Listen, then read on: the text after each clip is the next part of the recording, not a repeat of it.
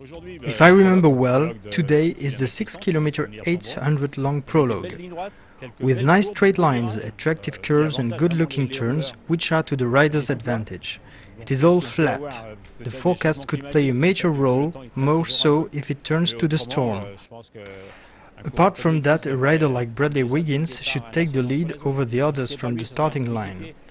But if not him, it will be one of his teammates.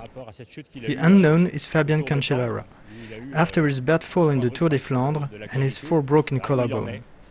We don't really know where he stands at the moment.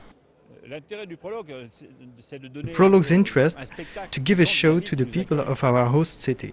They really deserve it, with all the things they did to welcome the Tour de France.